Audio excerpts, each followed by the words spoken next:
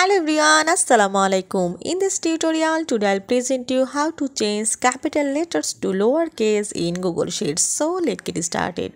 I open this Google Sheets document and you have to see this text are to be the capital letters or uppercase and I want to change it in lowercase.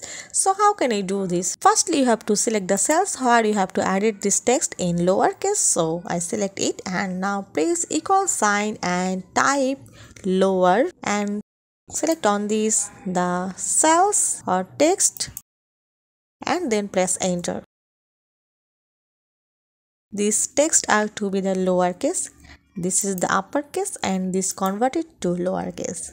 So much easy, right? Now you have to change any capital letters to lowercase in this way. I hope you'll enjoy this video. Thanks for watching and don't forget to subscribe my channel. Thank you.